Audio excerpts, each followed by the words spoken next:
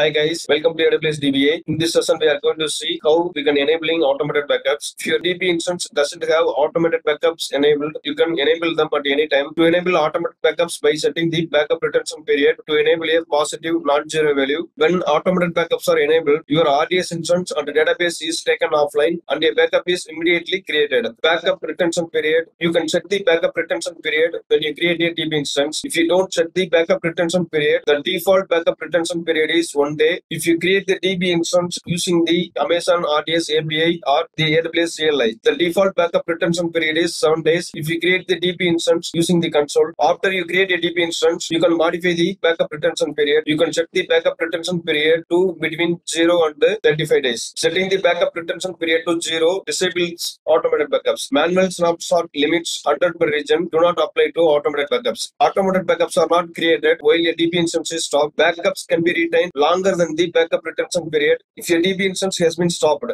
RDS doesn't include time spent in the stopped state when the backup retention window is calculated.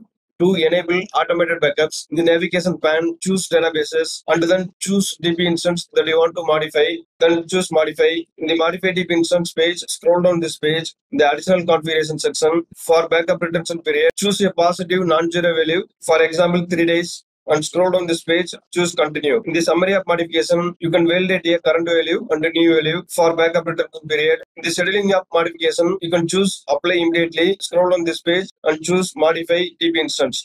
Now DB instance status is modify state. It will take us some time to enable the automated backups. Now database status is changed from modifying to available state.